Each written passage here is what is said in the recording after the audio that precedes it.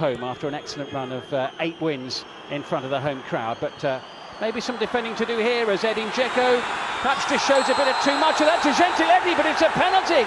Tagliavento, the referee, having no doubt whatsoever.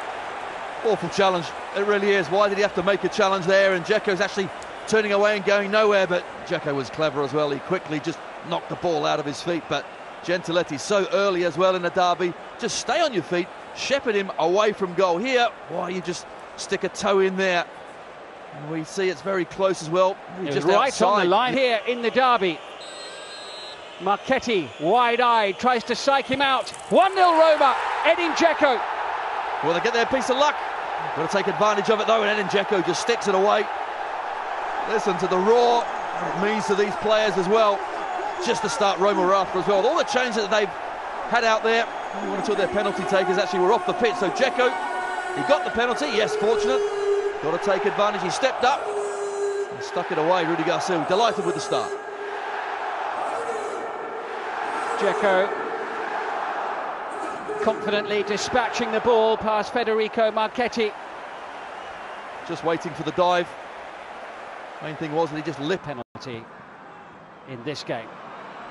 Here come Lazio now. And that shot drilled in, smacked against the bar.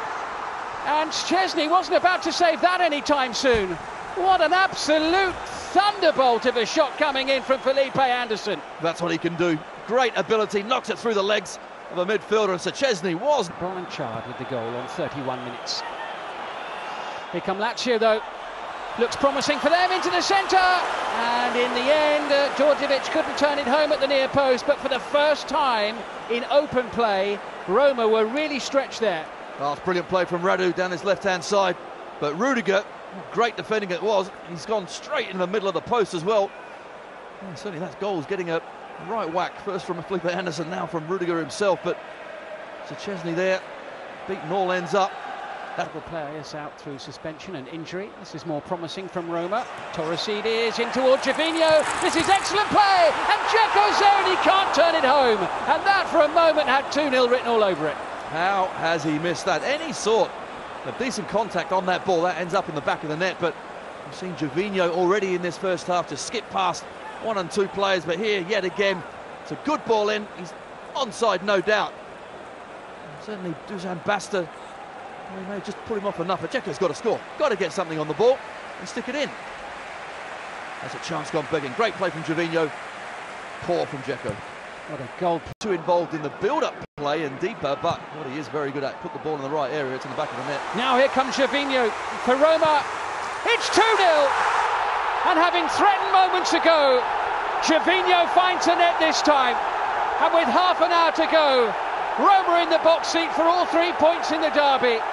And Gervinho scores again.